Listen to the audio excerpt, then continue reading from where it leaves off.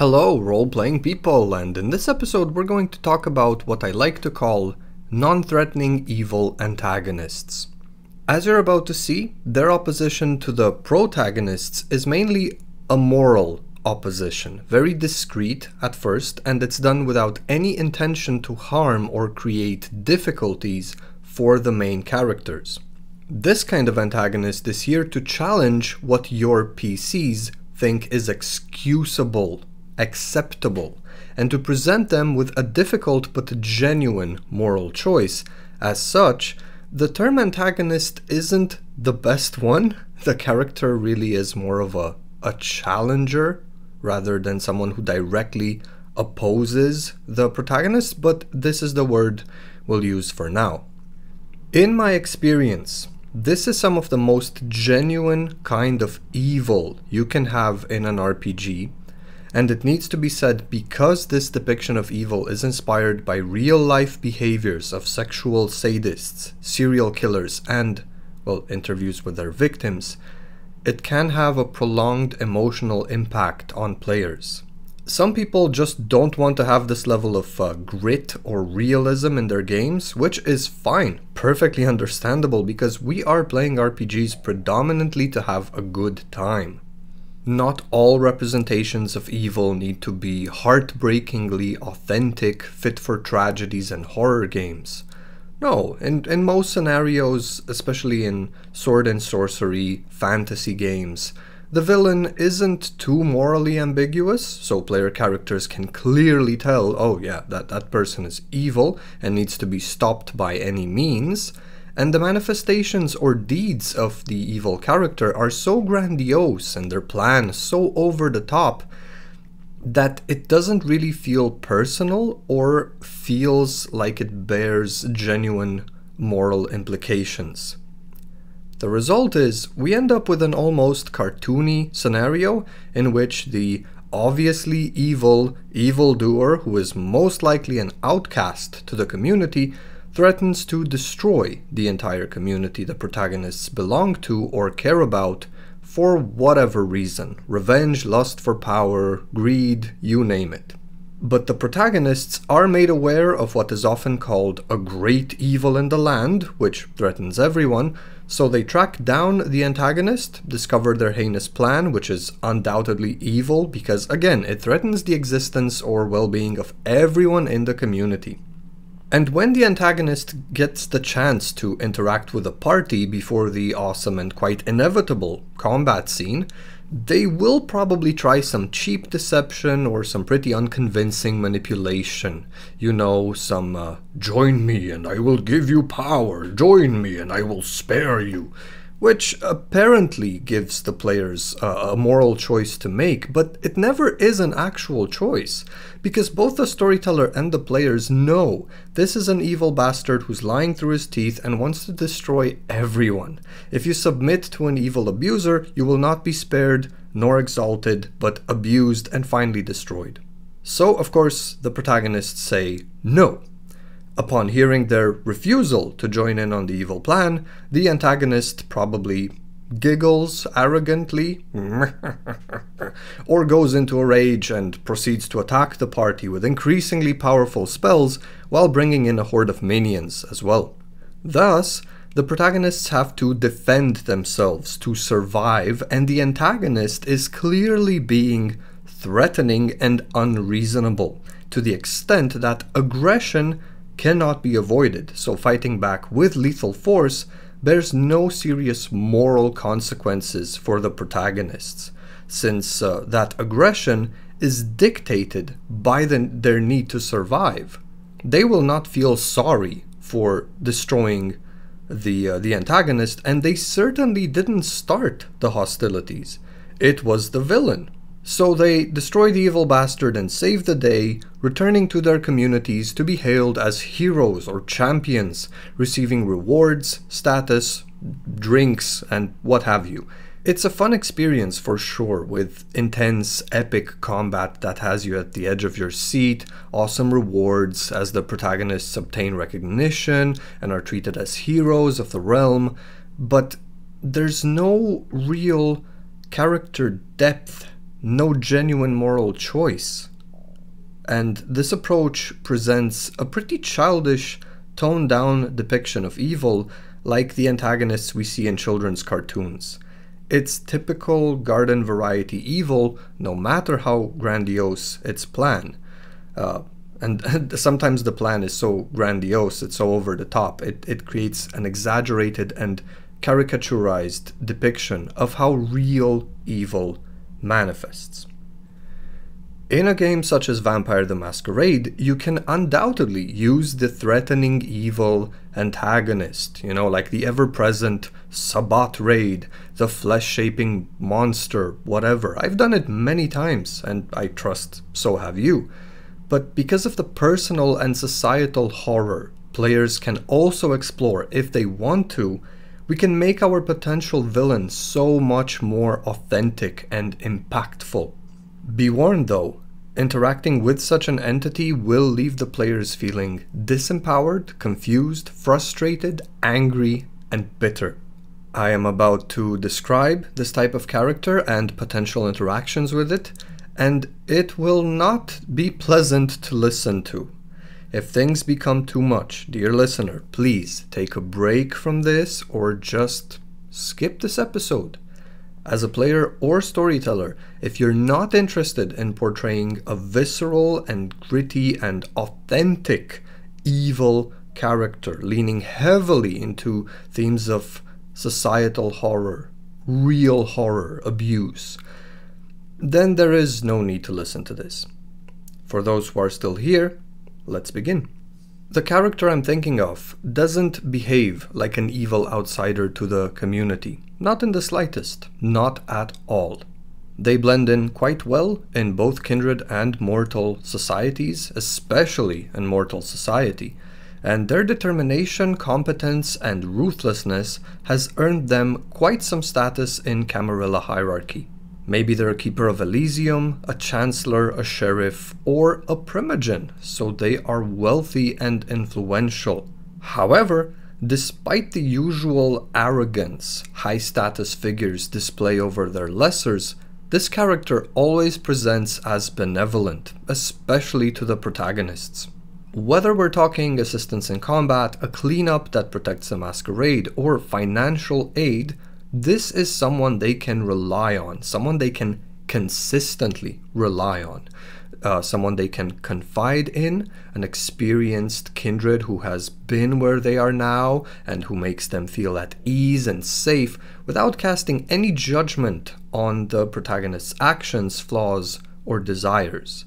A perfect mentor, keeper of order, and valuable member of the Camarilla. And then a dark secret rears its ugly head. It's a rumor at first, undoubtedly a lie, spread by politically motivated enemies of this character. They are saying your friend is a sadist, who particularly enjoys young victims, women and children.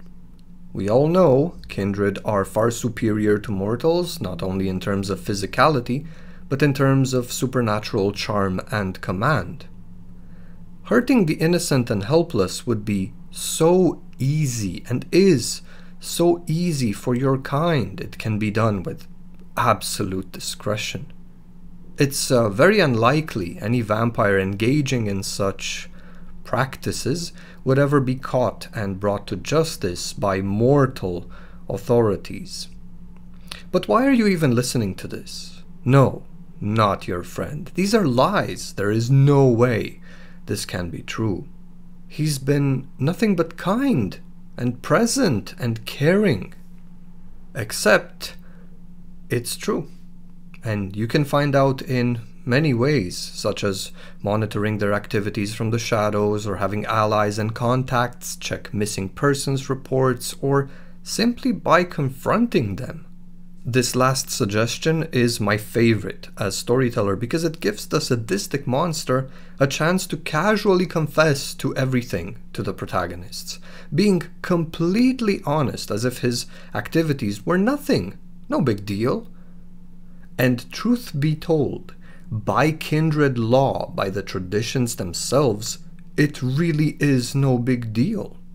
Nowhere in the traditions does it say you can't be a sadist, or that sadism towards mortals is directly punished in any way. As long as the kindred is discreet about their doing and doesn't threaten the masquerade, no one cares. And it becomes clear this person has a near flawless system for abusing their preferred victim type, because truth be told, had you not pursued that rumor known only among the society of the undead, and had you not known exactly where to look and who to monitor, you would have never known this is happening, just like you haven't known or have had any confirmation until this very night, the night of the confession, when your supposed friend just casually confesses to their deeds, even going into details, if you want to know, how he repeatedly suffocates his victims before moving on to mutilation or the use of fire. And as he realizes he gave away the fact that he enjoys this, he switches tactic. In his usual friendly manner, the character explains that it's a part of his curse, or a compulsion, or a kind of supernatural flaw, something they can't really control, even though they initially tried. They tried really hard. But hey, we're all predators of the night here, right? We're all vampires here? It's similar to a Ventru's feeding restriction if said Ventru would only receive nourishment from the blood of torture victims. It's not his fault that he has to engage in this kind of behavior, and though he might even show remorse for his deeds, his secret behavior also cannot cease. This is the way things are. This is a requirement to his unlife. His survival and well-being depends on this. So this theoretically immortal monster who has servants and havens and all the money you could ever dream of will kidnap and torture women and children for the rest of eternity, week after week, without violating the masquerade, without really breaking any of the rules of kindred society, while actually being an important pillar of this community, the society of the undead. He can easily justify why he's doing this. He's a philosopher, a poet, the victim of a curse. And again, he doesn't threaten the protagonists in any way. This is why I call this type of character the non-threatening evil antagonist. Evil? Yes, by human standards, this is a sadistic monster who will not stop torturing helpless innocent victims until it is destroyed. But his preferred victim type isn't you. He doesn't want to hurt you. He doesn't want to destroy the community he is also part of. He doesn't want to bring about the end of the world. Just to be left to his own devices and continue to feed on the agony he's putting mortals through. So in this case, what can the protagonists do about it? Not much. If they decide to slay a keeper or a chancellor or a primogen, the repercussions will be dire. They're as good as dead if they do that, because remember now, the right to destruction belongeth only to thine elder, the sixth tradition. As a matter of fact, should they so much as refuse to leave this person's domain when asked to, they are violating the second tradition. Thy domain is thy own concern. All others owe thee respect while in it. When this person says, leave me, you'd better leave.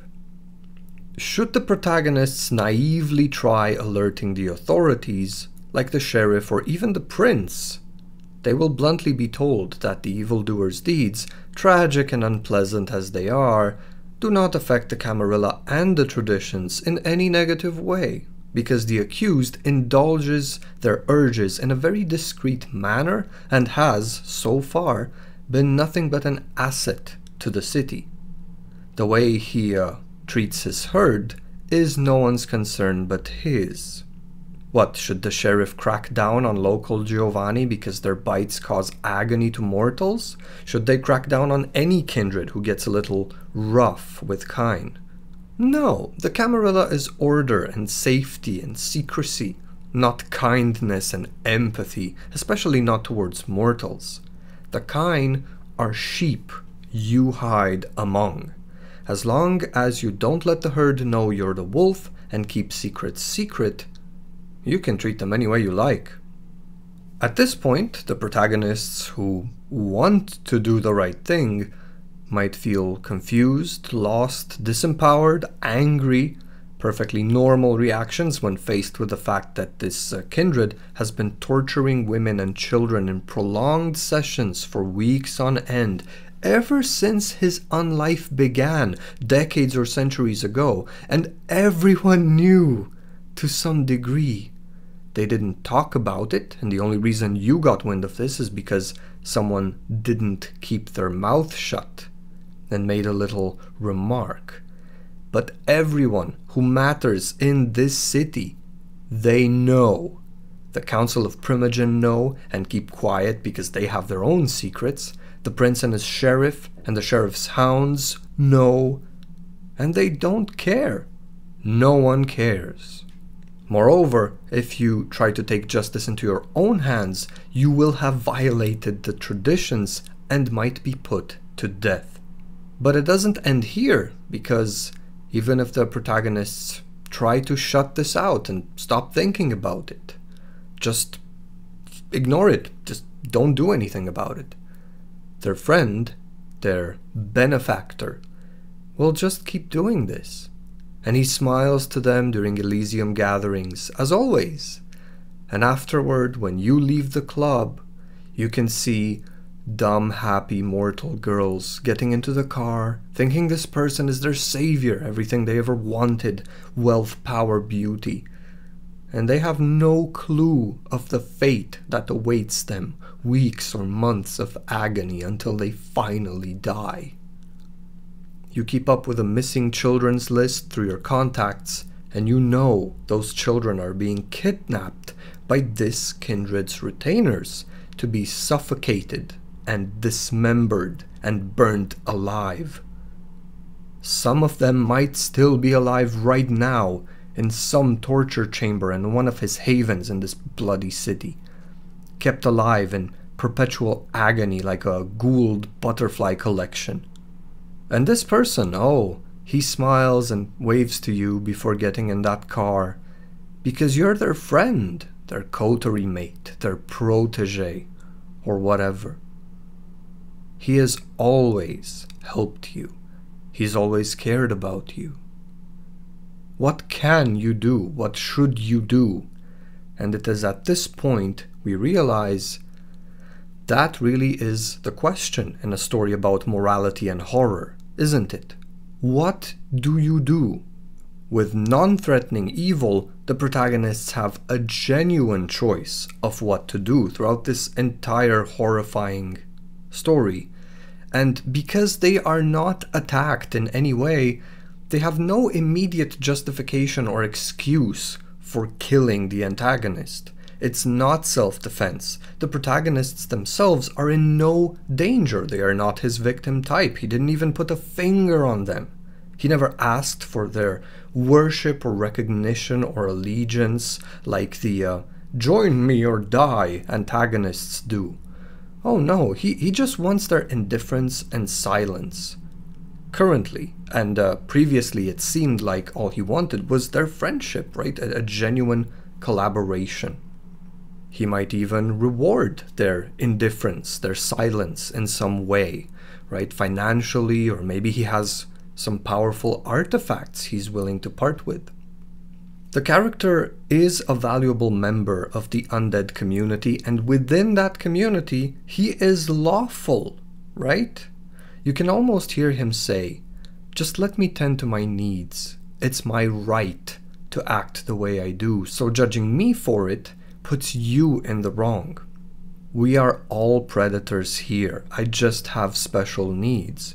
Really, I'm a victim, if you look at it that way. I'm a person with special needs, special requirements. Fine, you want to judge me? Very well. I accept and respect your decision.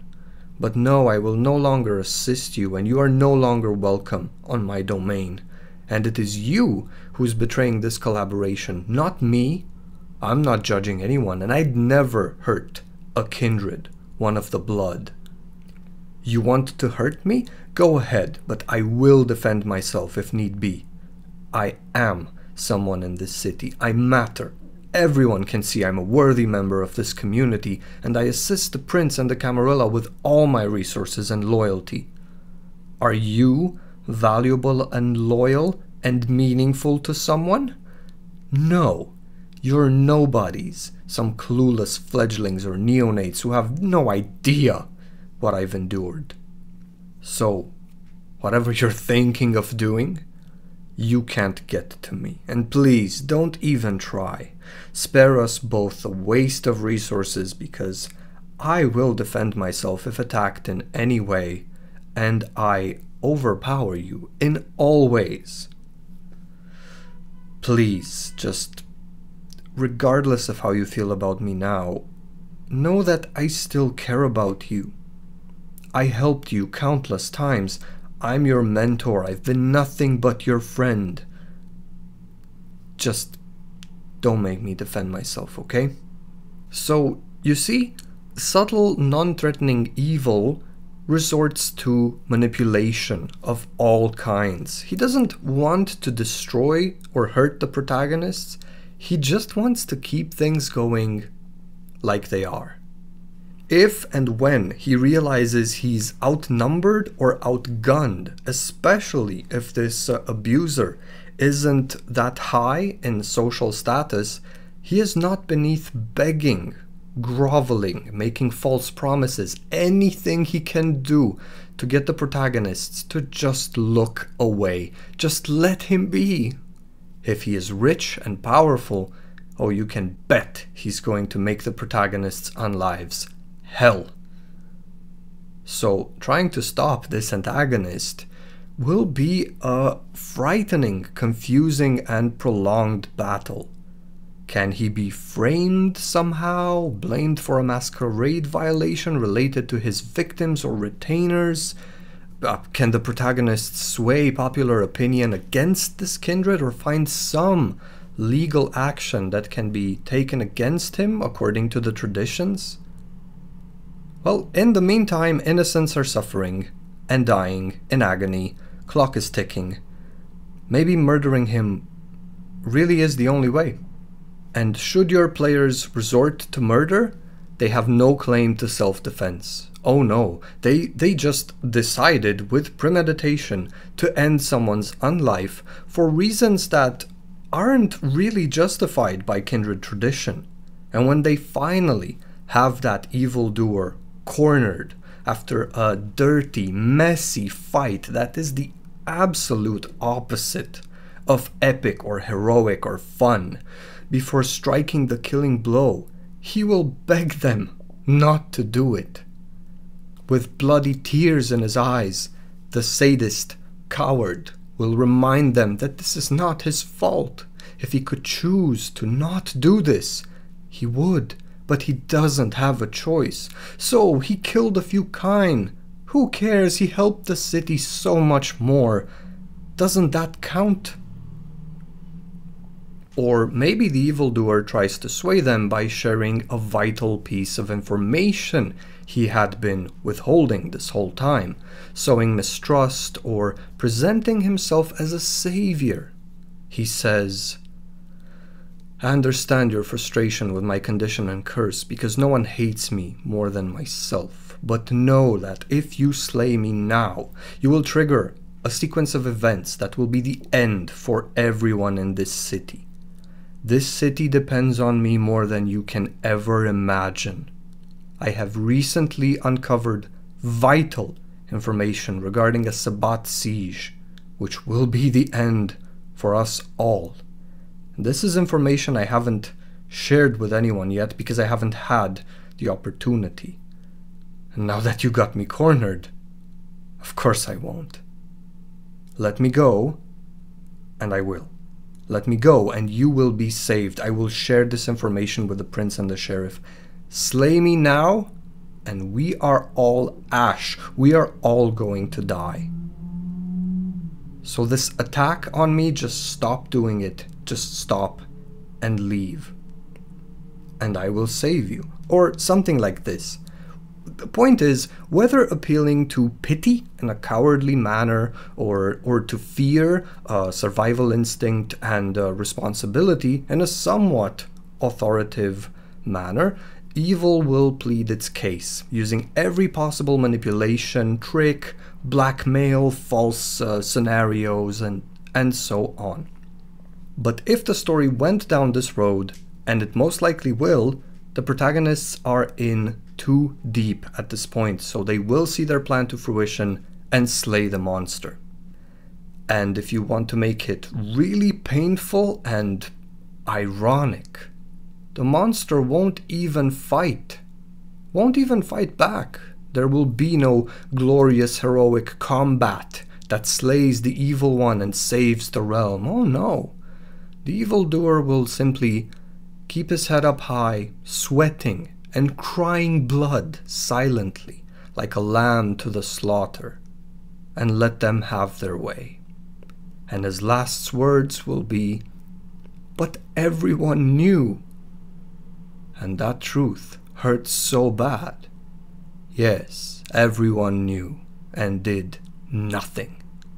Then comes the cleanup phase, which is a whole nother league of tragedy and horror, because the monster is dead, but some victims might still be alive. So you go through his havens, obfuscated, dodging his retainers, or maybe dominating them into cooperating and giving you information, or in a fit of rage, slaying them like you slew their sadistic domitor. But yes, you find the victims, broken beyond repair, completely mad from the pain inflicted upon them, burnt and mutilated in their own filth, and you know there's nothing you can do to fix this, you big bad vampire, you warrior, you hero. No amount of anger or combat training or disciplines will heal this hurt. The victims, they have seen the supernatural, they know of your existence now, even though their minds are broken. You killed your sadist mentor or benefactor and are thus a tradition breaker. The sheriff cannot help you. You dare not call upon help in this scenario. No one in the city can help you because no one can know that you killed a kindred in cold blood. So, deprived of resources and aid, you realize letting these miserable, broken victims go, risking anyone finding out about this, especially the press, is a threat to the Masquerade. With tears of vitae running down your cheeks, you all realize probably the last gesture of kindness you can show these still living, agonizing victims is a swift death. You can't save or heal them now. That being said, this is how I portray complex, non-threatening evil when and if the players want a very visceral, bone-chilling and disgust-inducing experience of personal but predominantly societal horror. Again, be warned, unless the representation is toned down a little, this is not your standard casual, fun RPG experience, but a very painful, gut-wrenching, authentic display of what happens when sadistic monsters are in power and protected by the law, maybe even supported by a community or a secret group who is really devoid of empathy but praises prestation, secrecy, and honoring depths as virtues, while caring only about the safety of its own skin and its own pleasures. The monster I have described in this episode truly exists. It's a very real archetype, based off of news reports, interviews, confession tapes of serial rapists, sexual sadists, and serial killers, which are things I don't encourage anyone to watch, in all fairness, because it will affect you. The reason I made this episode is to remind everyone that evil isn't fun. I hoped to present an alternative I've rarely seen used in games, and for good reason, I might add, an alternative to your typical RPG villains who are openly, rampantly, and occasionally cartoonishly evil, who threaten and directly oppose the protagonists. They want to rule the world, bring about the apocalypse, enslave your community, and so on. But I also hoped to remind everyone that you can't run a genuine horror game which is at the same time fun or comfortable for players. Fear and rage and repulsion, disgust, are not fun feelings, and really there is no greater horror than human cruelty, the things people do to other people, especially when said other people are powerless.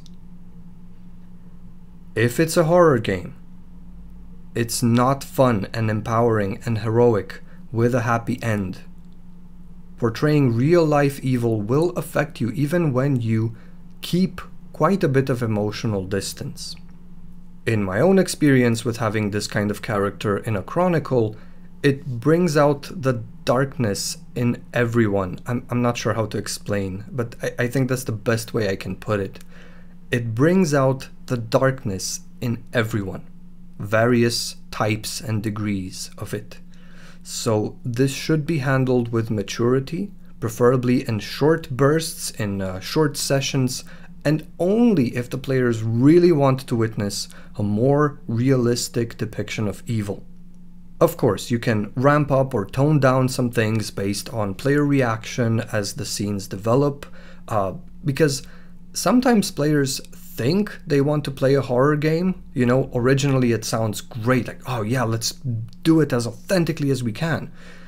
But after a few scenes described in a more authentic and serious fashion, they realize it's not making them feel good, and they don't really want this. This is not the game they want. They came here to have fun, not to sink into depression. No problem. Respect the players and their sensibilities. If it's too much for them, tone some things down or just stop the game, talk about what happened, and see where it goes from there. An encounter with genuine human evil that is a social predator and a skilled manipulator will not leave you feeling like a hero of the community. It will not empower you. There is no reward at the end of this quest, no adventure, no thrill, just confusion, doubt, pain, maybe a little bit of relief knowing you've put an end to it. But there is always the added horror of discovering other characters new, and they let it happen, regardless. It hurts. It just hurts all the way. My own players beat and tortured this antagonist. They impaled this monster on an arm's length wooden stake and proceeded to kick it repeatedly through the evildoer's abdomen in rage until it finally reached his heart and he paralyzed. And then they blew his head off with a shotgun and left the body to ash in the sun. It gave them some closure and some feeling of power and control as they killed him, and, you know, they knew they had done the right thing, regardless of the consequences that might follow. But it still hurt. The suffering of the victims still happened. Who's going to give them their lives back? What's going to happen to them from now on, right? The ones who were found and could be saved. Their lives are ruined, their minds are shattered, their bodies are broken. Really, there is no happy ending in this scenario. All you want is for this entire atrocity to have never happened. So there we have it. A different approach to playing an evil antagonist. And from my research at least, it's a more authentic and believable and realistic depiction of evil. Thank you very much for listening. Take care, have fun, and don't forget to play.